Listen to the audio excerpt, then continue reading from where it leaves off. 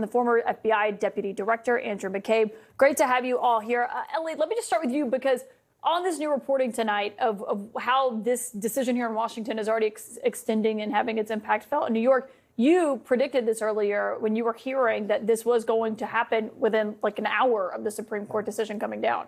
You could see the dominoes that were going to fall. I think this gives Donald Trump's team a shot, a long shot, but a shot to try to overturn the hush money case. And I think you just got some interesting details out of Will Scharf there as to how they're going to argue it. The Supreme Court today defined official acts very broadly, broader than I even expected them to. And so Donald Trump's team is going to say some of the communications, not many, but a bit of the evidence used against Donald Trump in the hush money trial happened in early 2017 when he was president, communications with White House officials. I'm not sure that just using the official Twitter account is enough to get something over the line, but they're going to have an argument. I think Judge Merchan, given his overall orientation in this case, is going to be skeptical of that argument. If I had to guess, I would guess he denies it. However, this gives Donald Trump another arrow in the quiver for when he goes up onto appeal and could end up right back in the same place we got our ruling from today. Yeah, well, I mean,